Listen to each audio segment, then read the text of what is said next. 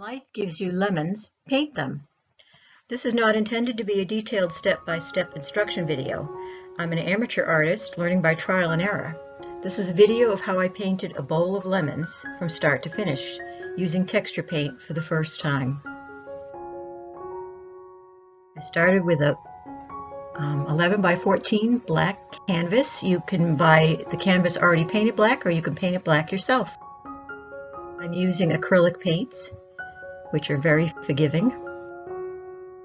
I start by outlining in pencil, and on black it looks sort of like a gray color, the fruit bowl and the fruit that I'm going to paint inside of it.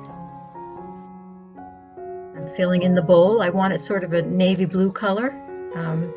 This might be a little dark, but I'm starting with blue and black mixed together on the paintbrush. I'm doing the little edges on the top here, filling those spaces in that the lemons won't be hiding. Now I'm starting in on the yellow lemons. This acrylic paint is very thin, so I'm going to have to give several coats to it. As you can see, here's a few more coats. I'm using two different kinds of yellow acrylic. One of them is a little bit thicker than the other.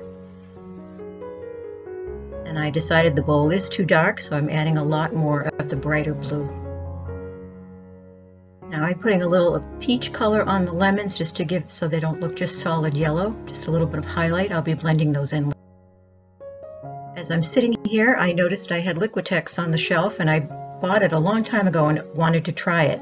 So I think fruit is the perfect place to give it a try, since fruit has a natural texture to it. So I'm going to mix some of the paints together and see what happens.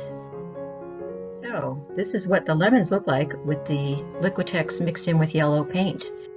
It's kind of lumpy and bumpy, and I think I like it. So I put some of the color back onto the fruit, and I put some texture on the bowl, and I did add in the stems. So in this one, I've added some texture to the bowl and some more shadows on the fruit, and I did add some white reflections in as well. And now I'm going to put some more texture on the background, which is just solid black, and it definitely needs something. So this looks dark and shaded because it's wet. When I took the picture, the paint was very wet. I had just finished doing that part.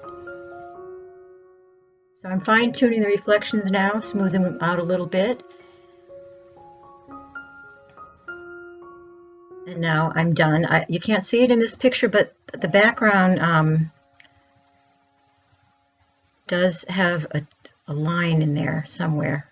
It's actually sitting on a table, but it's very hard to see because it's black. So I'm going to walk away at this point and come back later and see what I need to change. Sometimes if I look at the same thing for too long, I just don't know what needs to be done. I'm back now. I'm going to put some more white on the bottom of the bowl. I lost that somewhere along the line. The right side of the bowl in this picture looks a little bit off to me, not quite the same as the left side, so I'm going to fix that. And I also took a wet paper towel and put a little watered down gray paint on it and just sort of dabbed the background so it doesn't look solid black. That way there's a little bit of contrast between the wall behind the bowl and the table that it's sitting on. And you can just, in this picture, see the round edge of the table. This is a close-up of the texture of the lemons in the bowl. And another close-up of that lemon that was on the table. And another close-up. Now that I've seen this after walking away for a bit and fixing the side of the bowl, I don't like the round edge on the table, so I'm going to straighten that edge out with some black paint. And here is the table edge, so it looks like it's sitting on a flat, flat table instead of a round one. And I took the painting outside and sprayed it with 2 coats of acrylic spray. I let it dry a couple of hours in between each coat. It makes the whole painting shiny, it makes the colors brighter, and when it's finished it looks a lot like an oil painting instead of an acrylic painting. So I took this outside so you could see the light outdoor. And here's a picture of it inside my house. It's funny how they do look very different.